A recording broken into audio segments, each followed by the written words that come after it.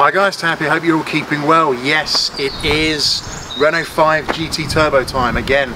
We went out for a drive in this on the channel recently, and my word, guaranteed to put a smile on your face every time. This video is all about buying one. If you're looking to buy one of these cars, have a watch of this. Hopefully the advice will be helpful. And apologies if there's a lot of birdsong here. It's a lovely day and the birds are chirping away like crazy. So, this video is going to be about the Renault 5 GT Turbo Phase 2, produced from 1988 through to 1991. Now, if you are thinking about buying one of these, the first thing you need to do is get on to the Renault 5 GT Turbo owners Facebook group straight away. There's about 10,000 members on there and they all share one thing in common. That's a love for these cars. A lot of great advice on there, and quite often cars come up for sale. So it's definitely the place to be if you like these cars or are thinking about buying one. Now, where to start, because there is a lot to talk about.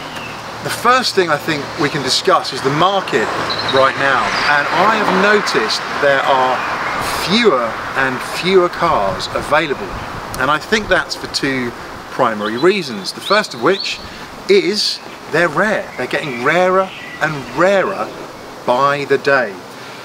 The second of which is I think people are starting to realise that these cars are sort of forgotten gems and looking to get hold of them as future investments. A whole load of love for these things, right? People getting hold of them, doing them up, looking after them, and just holding on to them to enjoy. So, very few cars available to buy on the market. Let's have a look at values, a quick chat around values. What can you expect to pay? Well, quite honestly, anything really. How well they've been done up or tuned, or the condition they're in, or what's happened to them, or their history. But even for a kind of dog-eared, messy one that might have been modified or body kit all over it, maybe even a bit of rust, you're probably looking still at paying between 5 and 6 grand for a car at that level now. Such is the demand and such is the desirability. So 5 or 6 grand is probably going to get you one that's definitely a project car. I think this one in this condition is probably worth about 15-ish, thereabouts. It's in great condition. It's got 10 owner history though, 122,000 miles on the clock, but in terms of being a standard car, it's pretty close. Drives great and is not too rough around the edges, although admittedly right now it's covered in bits of tree and pollen, so we'll sort that out at some point. But the concourse level cars are probably going to be upwards of 20k plus, maybe 24, 25 for a concourse car, low miles, 60k miles perhaps, completely standard, everything original. You're going to be paying a lot of money for one of those, and there's very, very few out there that are like that, even with the original exhaust. Very few. If you've got one of those cars, congratulations, hold on to it and do look after it. So, definitely worth doing your research there and really asking yourself the question, what do I want? What have I got time to do? Do I want to just buy one off the shelf that's ready to go and good, or do I want a project? Really do think about that. Colours, what colours can you get? Well, I have to do this from memory, but I think 3 shades of white. There was a glacier white, pearl white, and a panda white. Panda white pretty rare. Glacier white tends to be the most common. I had a pearl white one back in the day, kind of pinky creamy colour, if I can kind of describe it like that. It's an interesting one. Don't see many of those. There was a light blue one, there was a grey one, 2 shades of red, a black, and a really, really rare silver colour Renault 5 GT Turbo. I think it's called Gris Argent in French maybe, or Gris Argent, something like that, but it's kind of a light silvery colour like you'd see on a normal silver car. Don't see many of those at all. I think I've only ever seen 1 or 2 photos once. If you got one of those, wow, that's probably a nice bit of car. The other one is the Raider, which was produced in the latter years of this car, and that's a kind of dark blue with dark blue alloy wheels and a blue accent on the seat as well. By the way, I will put a link in the description for the Renault 5 GT Turbo Owners Club on Facebook. Do join if you're after one of these. I forgot to say that at the top of the video, saying it now. So there, it's said.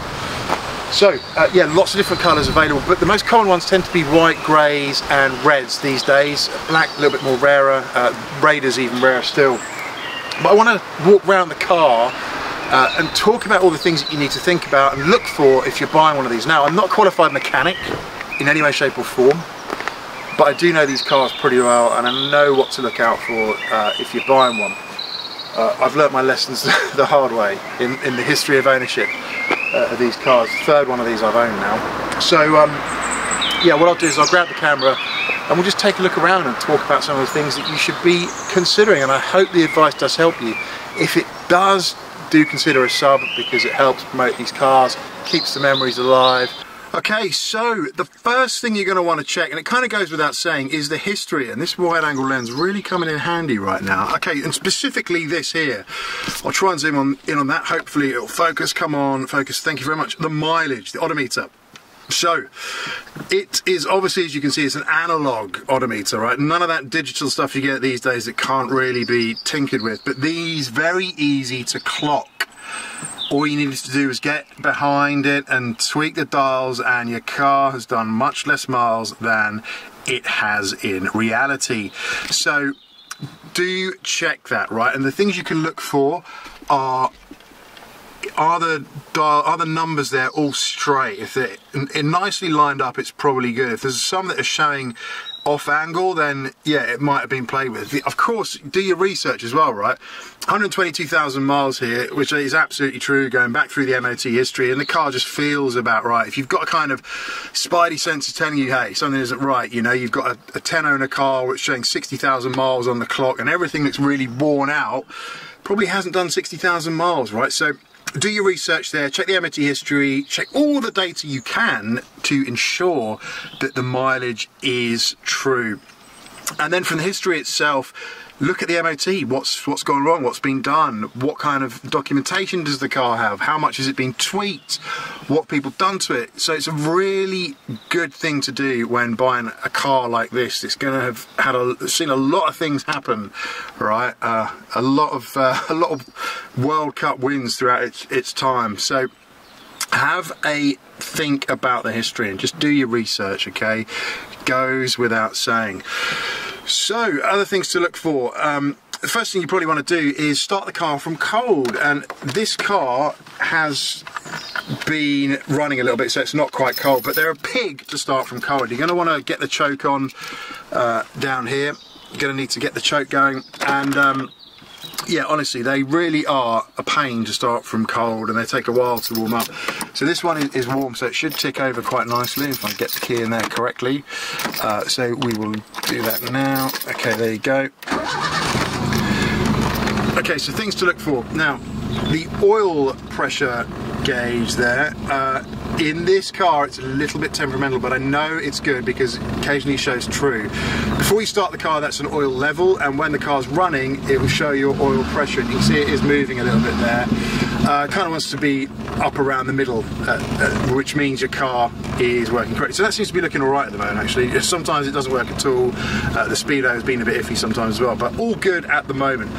This car runs pretty well. Okay, quick post edit here. These cars, I believe, should idle at 750, 850 RPM from the factory. You can see the counter there is showing 1,000 RPM. I'm not sure how accurate they are, but the car sounds about right. To me, it feels right. It's not going to stall. It sounds good. So if the car's all over the place or it feels lumpy, doesn't feel right, again, check it out. So start the car, see how it goes, see how it warms up, see how it feels to you, right? And if you've got someone that knows these cars, take them along with you because they will be an absolute godsend. Right, next thing to check, we have to get under the hood of this thing, so let's open the bonnet up. Okay, so here we are under the bonnet of the Renault 5 GT Turbo, and the first thing to look for is the engine. Does it have one? Good. Is it the right one? Another thing to check. This is the C1J engine, 4-pot, 1.4, and it looks like this with a little ELF oil cap on there. Very familiar to those who know it. Turbo here, block here, alternator there, cooling here, intercooler here, cooling water reservoir here, and air intake down there. As you can see, if you know these cars, it's not standard. So we've got Samco type hoses, uprated rad, uprated oil cooler, uprated intercooler, because these cars were renowned for overheating. So you've got your engine running. This isn't now, so you can hear me. Very important to see that the first thing is that it's not running too hot. Use the gauge inside the car there, but check this here, the cooling fan, that should be kicking in. Watch the gauge carefully. If the gauge is getting up to sort of halfway point and it hasn't kicked in, just be very careful that you're not overheating the car. Very, very important. They were renowned for overheating, so this one is kind of uprated a little bit for better reliability. The original hoses are kind of these braided black things covered in netting. I'll see if I can cut through to an original picture to show you those whilst I'm talking away, whilst I'm gassing away. But yeah, things to look out for. Other things to look out for, is it the right engine? I talked about that, C1J, but some of them have been upgraded. There's F4, there's Clio engines, there's all kinds of crazy mods that people do. So just check it looks like this. Original and good to go. So, as I say, they're renowned for overheating. How do you check if it's overheating or has it been damaged by overheating? So the big thing to go is the head gasket. Now, the bottom end on these engines is pretty darn good. I'm not going to lie, pretty strong, pretty resilient, can take a bit. You might get your cracked liners occasionally, but generally very, very good, and that's why they were so tunable. Top end, pretty good. Gasket is definitely one you need to look out for. So head gasket failure, very common, caused by overheating, warped head, whatever. Skim needs to be skimmed and redone. And check for any oil in here, right? Take the top off, check if there's any oil in there, it's looking weird, or any kind of mayonnaise-y stuff on the dipstick. Dipstick is located just down here on this car. And just have a kind of good check for any leakage around the gasket. See if it's looking good to you, but very important to check that, because these cars, as I say, renowned for overheating. So the next thing to look out for is the turbo. Okay, and check for any leakages around here. This one had a tiny bit of a water leak on the jacket. Don't forget, these are let's see if I can zoom in on that a little bit. These are water-cooled turbos. The phase 1 weren't water-cooled, so better reliability. And as you can see here, this turbo is pretty new, and that heat shield is pretty immaculate, so it's in really good condition.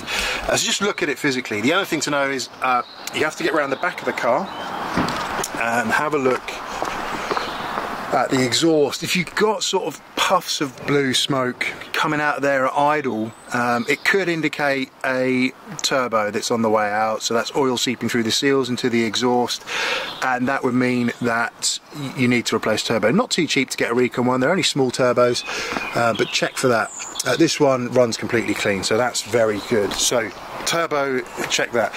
And honestly, in terms of the engine and the gearbox, they're pretty reliable. As you can see, simplicity is key here, right? There is not a lot to them compared to a modern car, right? Where, my word, oh, look at these. Thank you, tree, making the pride and joy look dirty there. But yeah, not a lot to them really. Very simple, very easy to work on. And as I say, lots of people with almost religious-like knowledge of these cars.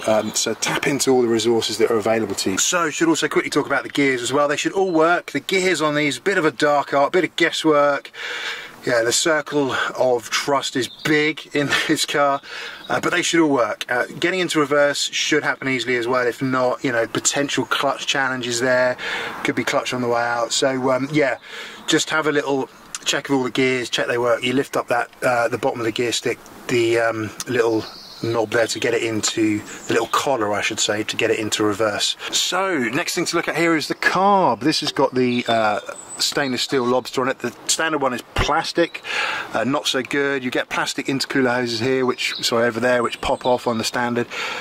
Bit of a pain, but of course if you want that concourse car, that's what you got to be looking for. But carb, so this is a Solex carb. I'm no carb wizard at all. In fact, I think they're a bit of a dark art, and the people that know these are getting fewer and fewer, but they're a thing on this car. What do you check for on them? We'll just check for the obvious signs of any fuel leak. Some of the hoses can perish. I had a little fuel leak on mine, just needed sort of tightened up, and of course you don't want hot fuel spilling down to the engine, but check those. You can adjust, you can use the throttle there if you want that thing there. That's the choke at the top, adjust the idle, so it should be holding about 850 RPM. As I say, very simple, beautifully simple in their design.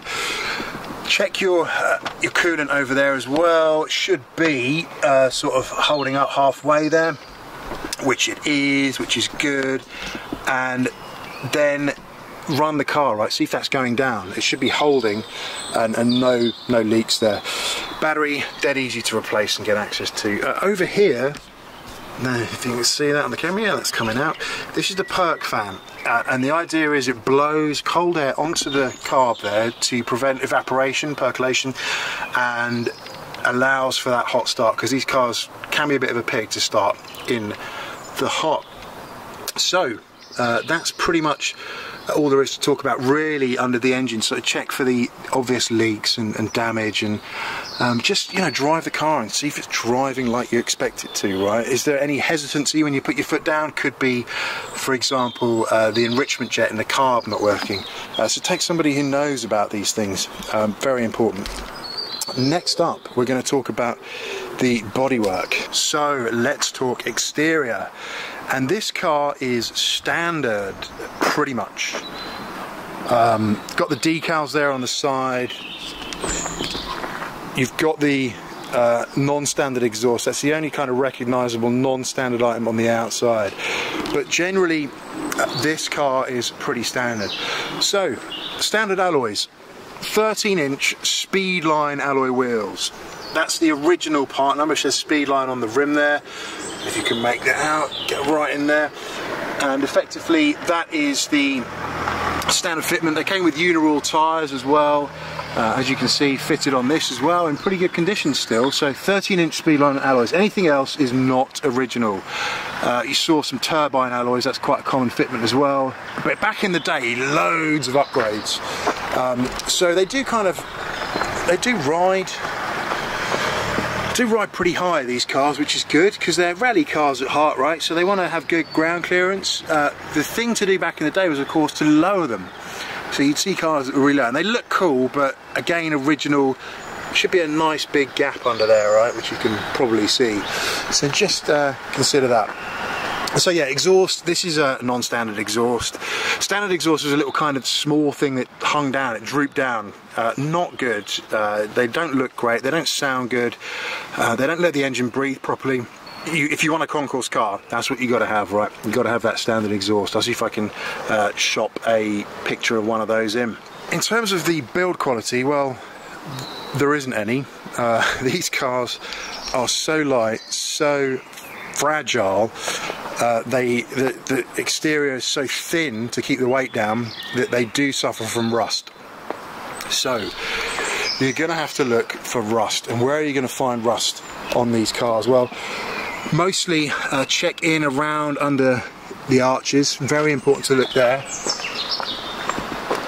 Check round the rear as well, under the arches there. You're going to sort of see rust in there, and then all under the sills here. They're renowned for that.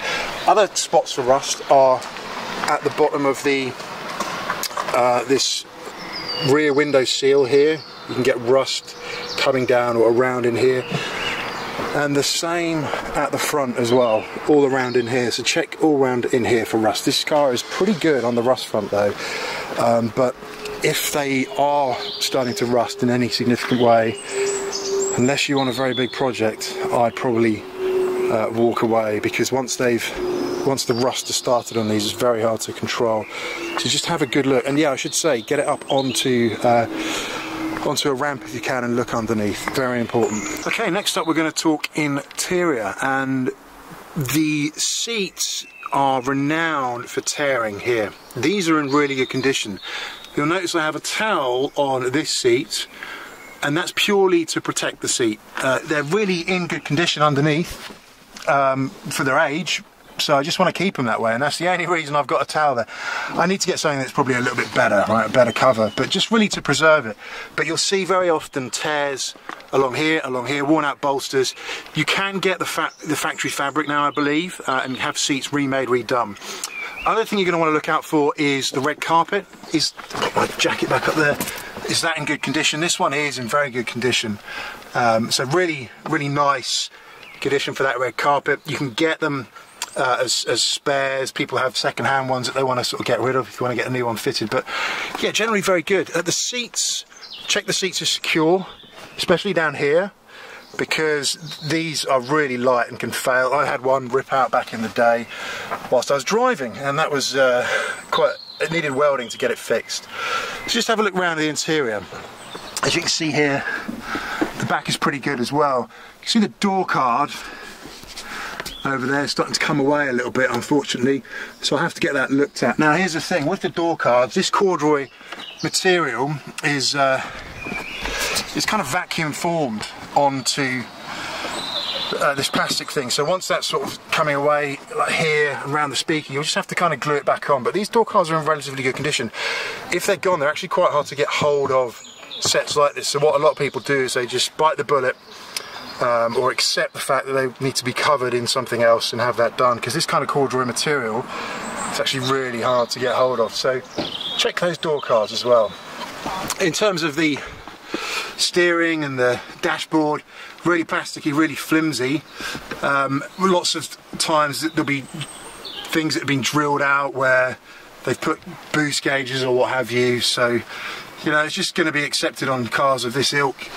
I think this one has 2 down there that have been drilled. But yeah, I mean, the interior is pretty light, pretty sparse. Electric windows. So electric windows should work, but they are renowned for failing. They still work in here, but they're slow, and you can see the motors are old and tired. So back inside the car now, I had to move it out the way to let some folk in. All well and good. So to wrap things up, I guess there's some other things that we have to consider. So just to sort of summarise the interior and exterior, right? The car is very simply put together. Renault 5s are very simple, therefore they're easy to work on.